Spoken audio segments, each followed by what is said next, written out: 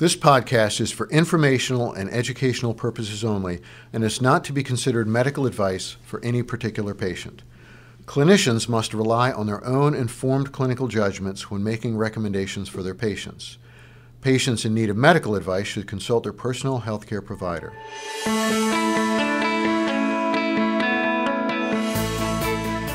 From UPMC Children's Hospital of Pittsburgh, welcome to That's Pediatrics. I'm one of your hosts, John Williams, Director of Pediatric Infectious Diseases and Director of the Institute for Infection, Inflammation, and Immunity in Children, or I4Kids. And I'm Steph Dewar, Vice Chair of Clinical Affairs, Residency Program Director, and a member of the Pediatric Hospital Medicine Division. We're happy to welcome Dr. Allyson Larkin here today. She is an Associate Professor of Pediatrics and is a member of the Allergy and Immunology Division here at UPMC Children's Hospital of Pittsburgh. She joined our department in 2011 after completing her fellowship training here and works clinically in the division and is also very active in education. Dr. Larkin, welcome to our broadcast. Thanks for having me. Well, we're excited to see you here today because we know there's some interesting clinical things that are happening in your division. Could you tell us a little bit about those initiatives? Sure. One of the things that I'm very involved with in our division and that I spend a lot of my time clinically doing is working with kids with severe asthma. That topic involves caring for kids with asthma that's difficult to control, but also refractory to treatment. And all of that being said, it's actually a really exciting time for this particular subject because there's many new treatment options that have come out that are steroid-sparing drugs to use for these kids. Do we have a lot of kids in this region, Dr. Larkin, who have difficult to treat asthma? You know, this used to be a very polluted region, but with the loss of the steel industry, we're not so polluted. I wonder how much of a role that still plays. Yeah, so asthma, as most of us as providers know, is a very common pediatric condition. Severe and difficult to treat asthma really makes up only about 5% of all of the kids with asthma. So many of us will see kids with asthma that's well controlled, meaning they're not in the ER, they're not in the hospital, they're on low doses of inhaled corticosteroids. We see them once or twice a year. They hardly ever flare. They're not utilizing emergency medical services, and they do okay. I happen to see a smaller percentage of kids who end up number-wise being less than everybody else, but service-wise require a lot of care and a lot of medications, some of which are not good to take chronically, like steroids all the time. So you did mention that there are some new medications available because, as you said, we all know that inhaled or systemic steroids is not an optimal long-term approach. So tell me a little bit about what those new therapies are. Yeah, so over the past 10 to 15 years or so, a class of drugs called biologics has emerged as treatment options for patients with difficult to treat asthma. So the one that came up first that's been around for 15 or so years is omalizumab or Xolair, which is anti-IgE therapy. Initially, that got approved for kids age 12 and up, and then several years ago got approved for kids age 6 and up. And then there's just been an explosion over the past 5 years or so of other biologic therapies that are targeting what we call Th2-driven pathways. So what most of us know as allergic pathways.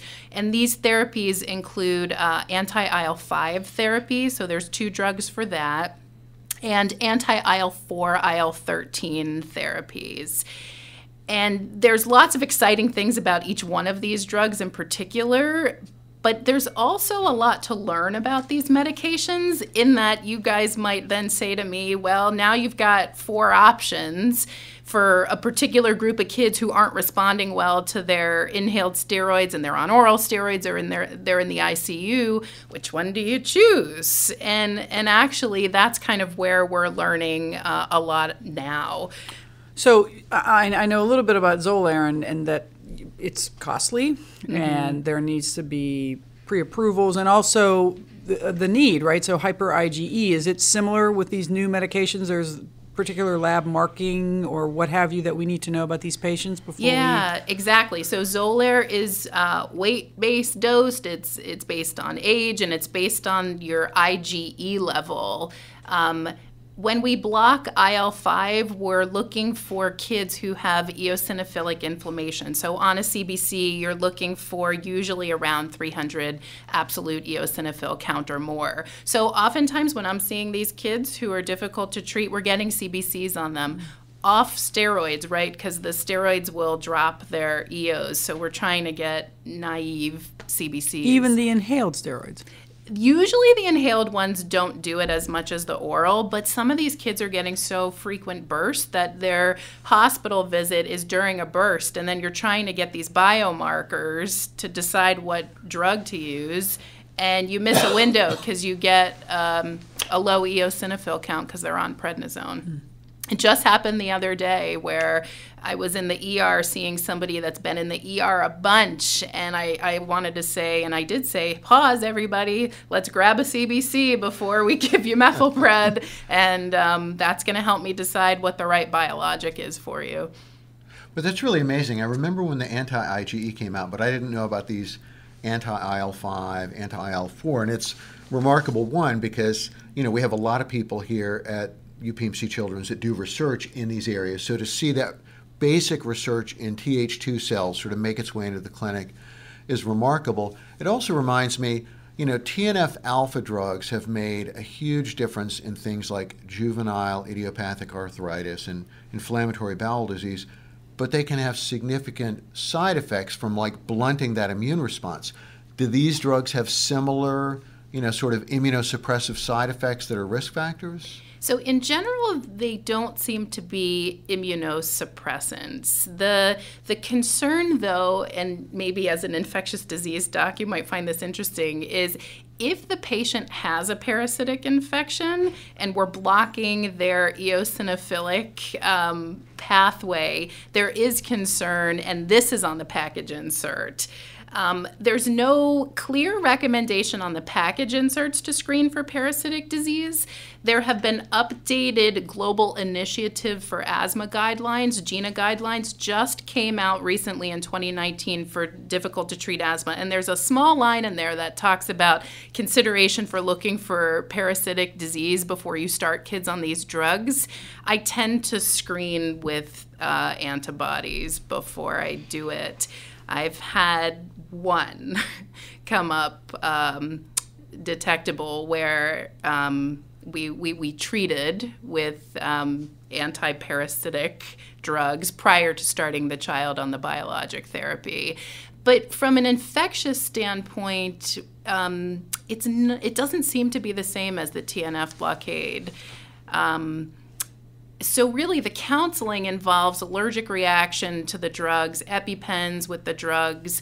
And that being said, though, several of them now are able to be given at home, which people love, right? So now you're able to use a steroid-sparing therapy, and you don't even have to come to the hospital to do it. So you go to work, you go to school, you do what you need to do, and you don't come into the ER, and you're not on steroids. That would be ideal for a difficult to treat asthma patient. So I'm assuming that you get your patients from those folks that we meet in the hospital, like with my division, PCPs in the community, and then also your pulmonary colleagues that are maybe having these patients follow with them and recognize that maybe they would benefit from your therapies? Yeah, thanks for bringing that up. So I work in a clinic jointly with one of our pediatric pulmonologists, Dr. Eric Forno. And our referrals mostly do come from the pulmonary group, where kids have been in the PICU, they've been intubated, they keep coming into the ER, or they come from my colleagues. And Eric and I see them together and alternating, and fairly frequently, sometimes every 1 to 2 weeks for a little while, to try to get them under better control.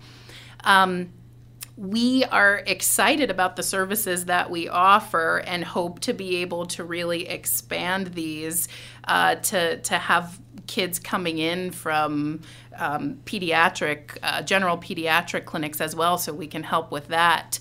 And we look forward to growing our clinic to be able to do that. Well, I just want to take a little moment to put a plug in for routine flu vaccines. I mean, certainly in this group of patients, that it would be very difficult for them if they contracted influenza, and certainly we can all do our part to encourage all of our patients' families, colleagues, staff, what have you, to be up to date on our flu vaccine. I'm so glad you said that too, and that's exciting for me to hear. We ask that at every visit. We provide these vaccines, and egg allergy is not a contraindication to getting these vaccines, so I'm happy to have the chance to say that too.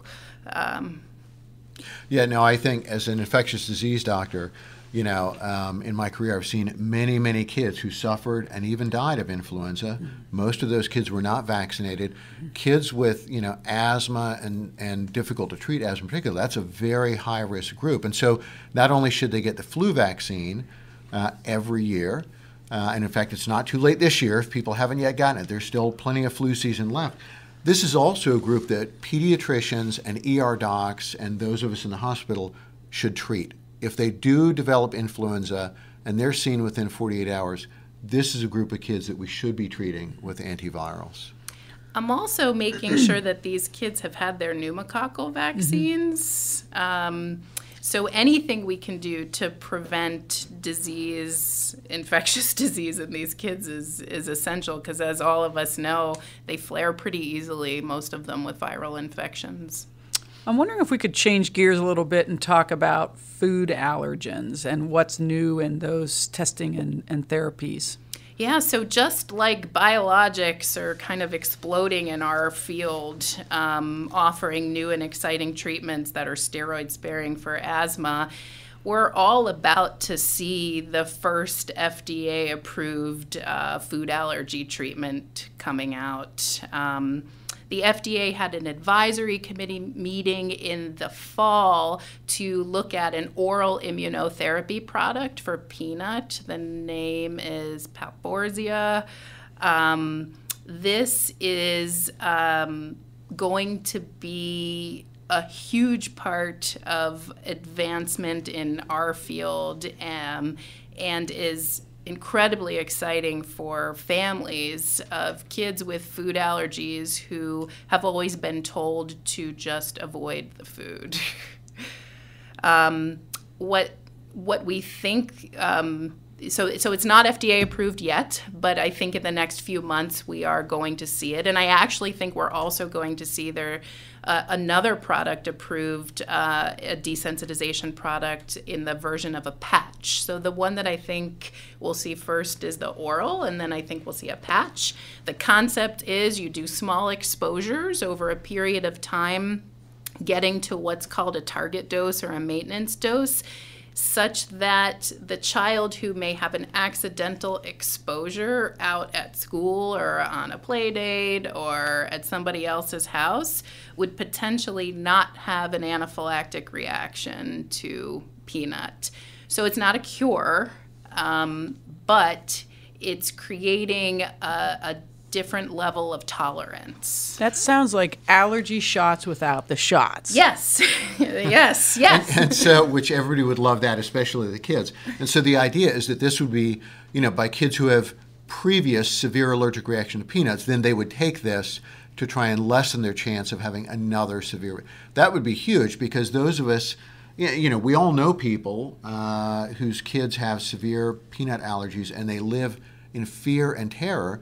And, the rest of the world whose kids may not have peanut allergies are used to dealing with in daycare or in school or whatever, like, peanut-free zones and these kinds of things. Well, it's interesting. I was actually on a flight recently, and an announcement was made that there was someone on that airplane with severe peanut allergy, and if anyone had a packet of any types of nuts, to not open those during that flight. I had never experienced that. I thought that was quite remarkable, and to be that person, somewhat frightening to be in that small space with a whole number of us that could have exposed them.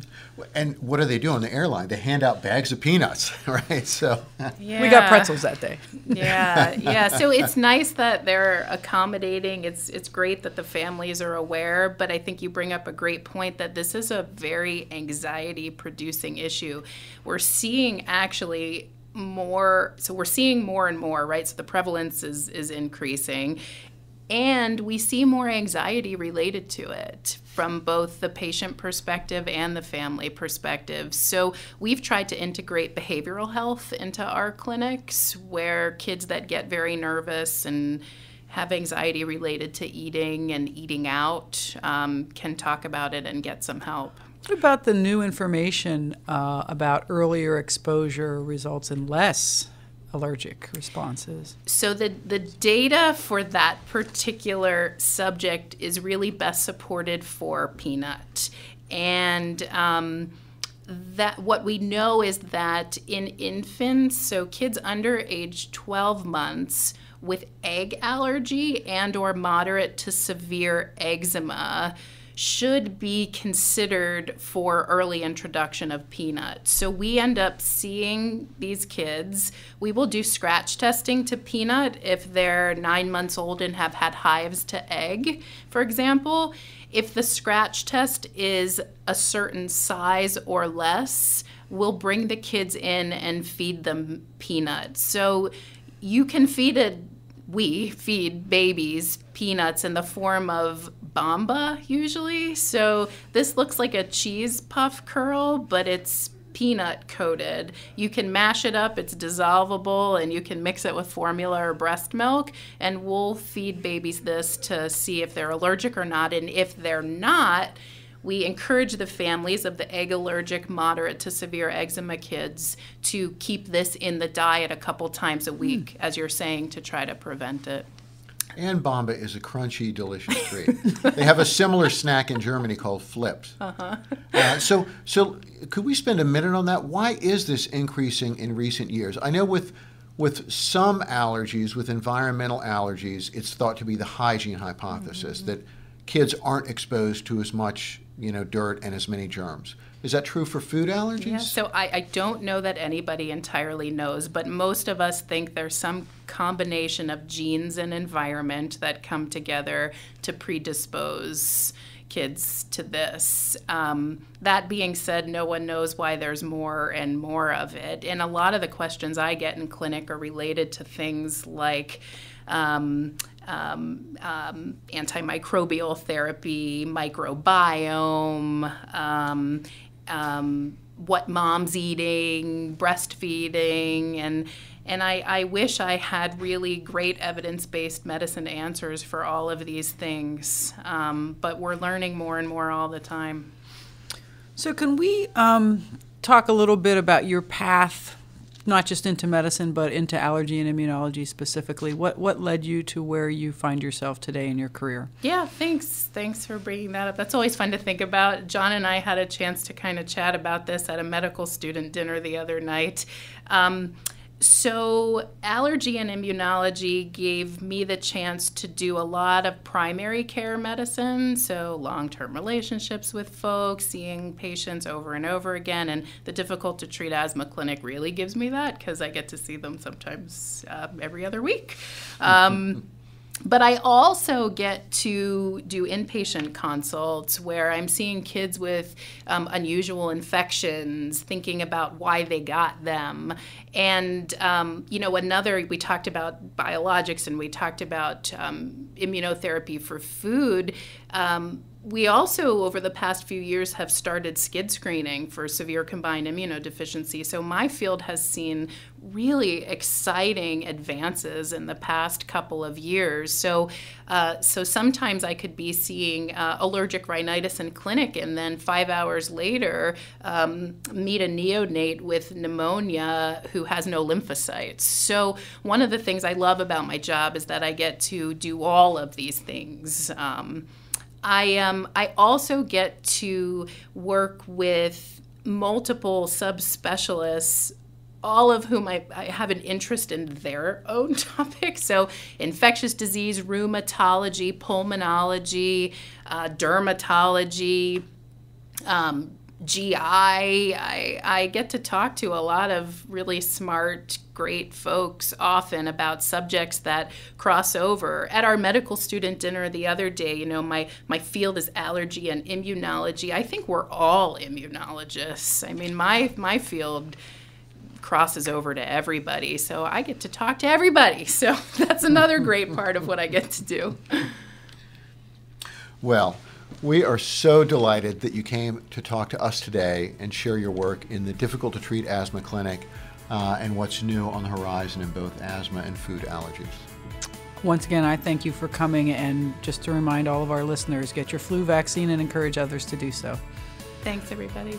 Thanks for listening. You can find other episodes of That's Pediatrics on iTunes, Google Play Music, and YouTube. Be sure to subscribe to keep up with new content. Leave us a review and tell us what other topics you'd like our experts to cover. Thanks for listening.